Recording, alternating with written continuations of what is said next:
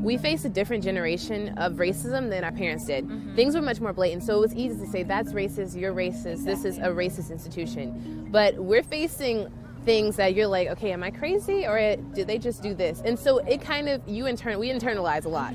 Does anyone have, y'all are, I love it, the dedication. This is Tanzina Vega reporting for the New York Times. At the Lowell Lecture Hall in Cambridge, crowds gathered to see I Too Am Harvard, a one-night performance put on by students who feel marginalized at the university. Does anyone actually have physical tickets in their hands? Like, people think we're just gung-ho. Like, no, there were times we didn't want to do this because it made us really, like, uncomfortable and have to face things and have to face people that we were not, like, prepared to. The play was based on a student interview project and Tumblr page, also called I Too Am Harvard. The project focuses on tiny, offhand comments, the kind that can seem innocent but can really sting under the surface. At the beginning of the year, introducing myself to people, sometimes people would take a step back and be like, wait, what are you? They're called microaggressions, and younger generations are increasingly responding to them. I came from Connecticut. The microaggressions that I encounter are simply people who don't realize my racial background and who really question it. So, are you really Asian? Can I see a photo of your mother? Microaggression is an academic term that's been around for decades. But recently it's taken root in social media campaigns as students across the country are questioning whether their generation is indeed colorblind.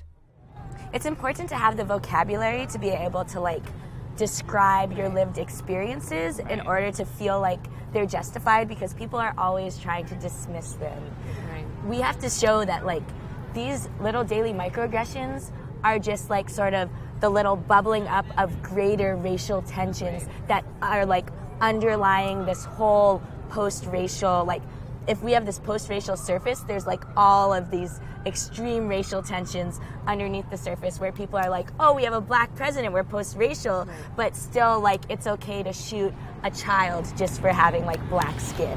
You don't know how to respond, you don't want to make it a big deal, but it is.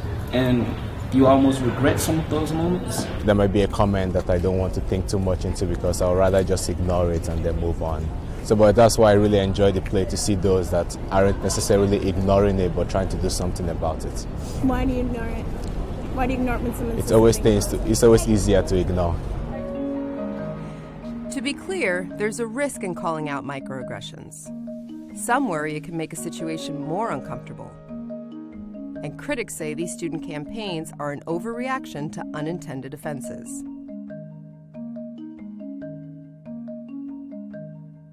But for some, conversations like these are a good reminder to be more aware.